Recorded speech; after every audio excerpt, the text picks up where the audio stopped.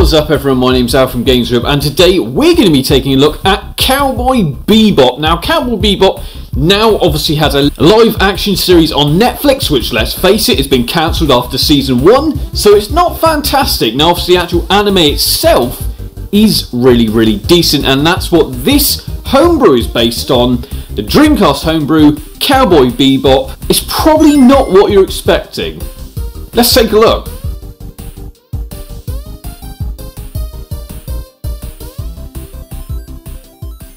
Okay, so this is it. This is Cowboy Bebop, developed by Nova 32 for the Sega Dreamcast. Now, straight off the bat, I actually think the menus don't look too bad. They look very reminiscent of a lot of the Beats of the Rage titles. This might even be done with the Beats of Rage engine, I'm not entirely sure. But hey, it opens up well, it does start. It's basically giving you a bit of a story. And then we're kind of thrown into almost what feels to me like a bit of a generic shooter.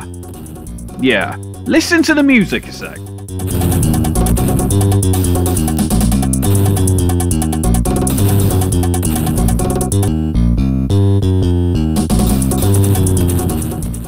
Yes, I can't say that soundtrack's gonna win any awards anytime soon. Now the game, like I said, is very much almost...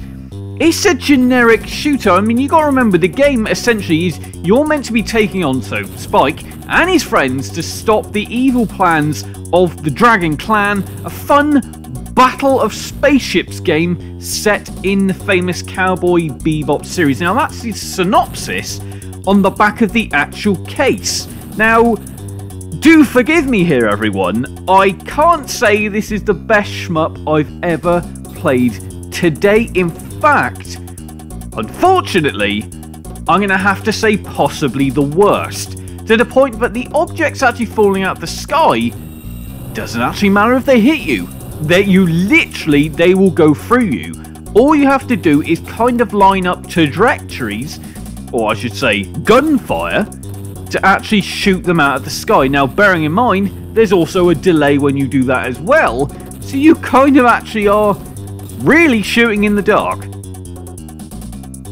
I mean, yeah, apart from that, the movement's pretty responsive, but there's no real sort of... there's no change in background here on the first level. I mean, all the levels, they literally have a single image essentially scrolling past in the background. Again, you will run out of, missiles, but you can collect those pretty damn simply, to the point where as soon as you run out, more will just appear. Yes, the second level does actually have enemies against you, and it actually is a bit more of a challenge, because on the second level, you can actually get hit by the enemy. That's right, that does actually happen. So here, I literally got to the point where I was like, why am I doing this? Why am I literally just randomly firing bullets at things that can't even hit me? It felt like there was not really much of what you could even call a game to it. Like I said though, level 2, yeah, I guess you could kind of put it as a level. I mean, I literally only played a couple levels here, and I was, I mean, I've seen the good, the bad and the ugly when it comes to homebrews, and unfortunately, I wouldn't say this is one of the best. Now, do not get me wrong, I've never created a game on the Sega Dreamcast, so really who am I to talk? So I do get that point of view, but looking at it from a review stance, there really isn't much of a game here. It really is a shame, and I'm going to leave it on that because this breaks my heart. Anyway, like, comment and subscribe. Oh, Christ. Oh, I'll see you all soon.